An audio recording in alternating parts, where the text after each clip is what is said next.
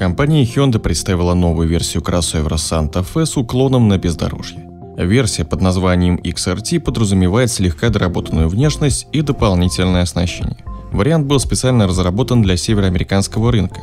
Он занимает нишу между средней комплектацией S и L и дорогой версией Limited. Версия XRT от стандартного Santa Fe в комплектации S и L отличается черно-матовой решеткой.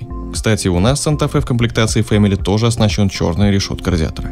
Черными накладками на наружных зеркалах, серебристыми защитными пластинами на бампере, боковыми подножками, черными рейлингами, 18-дюймовыми дисками, а также порогами и пластиковыми накладками в нижней части дверей. Несмотря на то, что цветовая гамма экстерьера названа Blockout, в интерьере ничего нового нет. Даже комбинированная отделка ткань кожзам стандартная. Также ни о каких технических доработках компания не сообщает.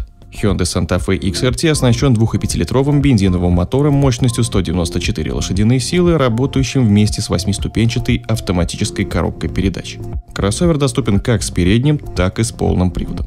Цены на автомобиль стартуют с $32 300, приблизительно 2 350 000 рублей.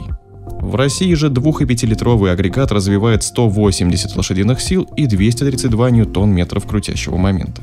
А работает он 6-ступенчатой автоматической коробкой передач. А цены начинаются от 2 569 000 рублей.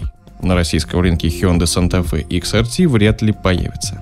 Понравился ли вам стайлинг-пакет с черными элементами? Или топовый Santa Fe с обилием хрома выглядит лучше? Поделитесь своим мнением в комментариях. Также не забывайте подписываться на канал, если еще не подписаны, и нажимайте на колокольчик, чтобы не пропускать новые видео и быть в курсе последних событий автоиндустрии.